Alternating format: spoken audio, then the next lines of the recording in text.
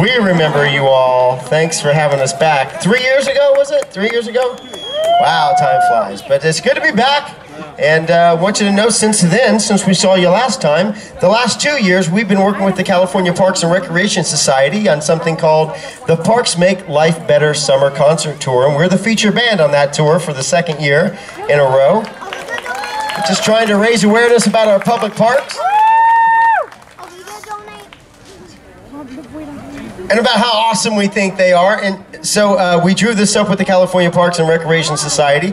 It's something called the Declaration of Recreation, and we have it right over here at our merchandise table. If at some point throughout the night you can get over there and sign this, we would appreciate it. The state of California would appreciate it.